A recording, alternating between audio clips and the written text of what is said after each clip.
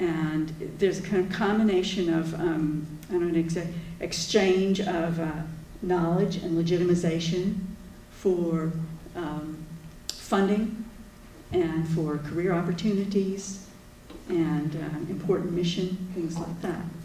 So let me find here, I'm going to go back to World War I, a very famous psychologist, Robert Yerkes. He was involved in the early intelligence tests. He was also president of the APA in 1917. So he calls together the APA Council. Gentlemen, there were only men there, right? Our knowledge and our methods are of importance to the military service of the country, and it is our duty to cooperate to the fullest extent. Well, the council was divided, but Yerkes was able to maneuver behind the scenes and get the APA to go along and put all its services in the hands of the military. The military didn't know what to do with them. They didn't quite want them at that time, but they made themselves very useful. And Yerkes himself, he designed the Army Alpha Intelligence Test. And what that did is it sorted out 1 million recruits for job assignments, okay? This was no easy matter. How do you sort out people? So here we see already this sort of exchange of knowledge for, with career opportunities and so on. After World War II, I'm going to pass over all the wonderful things the social psychologists did in World War II. After World War II, the Army Human Resources Section Chief persuaded a psychologist named Meredith Crawford to found the Human Resources Research Organization, that's HUMRO, you may have heard that name, to continue psychological research for the Army. Now, why didn't the Army just do it in-house? Why have they got it out there over, can't remember whether it was George Washington or Georgetown University at the time. Fundamentally, you can't do science in a situation where there's secrecy and obedience, right?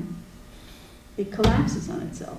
So you need always to be in exchange with the Civic Center, science in the Civic Center. You may draw in the big names to do some undercover research for you, but basically it has to go back and forth or you lose the science. So Crawford founded it. He also was the treasurer of APA for 10 years.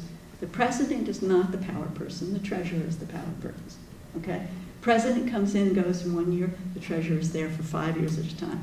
So he was the one who took AP out of some little brownstone in Washington, D.C., and they have two huge, multi-million-dollar buildings right now, okay? And so he was at HUMRO for 25 years, and later on, after being treasurer, he headed the APA Office of Accreditation, okay? That's very powerful for legitimization, and so on. So HUMRO people have continued to have leadership roles and been very influential at the APA.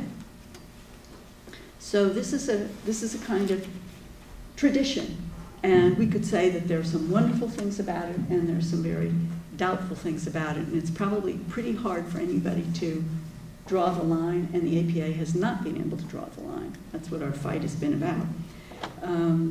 After 9/11, in the wake of 9/11, the board of directors of APA discussed the terrorist attacks in a conference call the next week.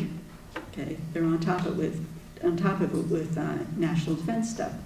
So they networked with psychologists who were working in mission-critical government departments such as defense and state and the FBI. They co-sponsored invitation-only conferences with these people and said basically, what can we do for you? So that was how it got started, it was getting started.